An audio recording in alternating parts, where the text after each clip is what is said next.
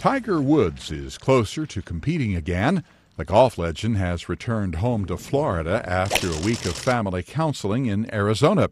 That's according to a person with knowledge of Woods' schedule, who also tells AP that Woods is trying to get back into a fitness routine and work on his golf game again for the first time in 15 weeks.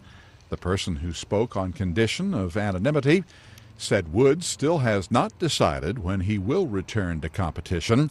He stopped competing after a sex scandal broke in the wake of an accident in front of his house November 27th. Woods has not practiced in earnest since winning the Australian Masters last November for his 82nd victory worldwide. Ross Simpson, The Associated Press.